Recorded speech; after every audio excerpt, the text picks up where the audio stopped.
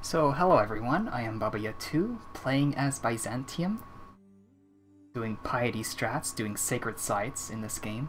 I had horrible land, and I thought that it was one of my chances to win, trying, and I was very fortunate with the land. I was far away from me, and I got a religion turned 33 with the faith ruin and generating enough faith. And got pagodas and mosques, then followed by monasteries. And then I started buying a bunch of tourism buildings early on, planted more cities as time went on, and eventually everyone was fighting each other, which led to me winning the game by then conceding. So I hope you enjoy watching this. It's a little bit of a game, but it's not real ending, it's just Sacred Sites beginning.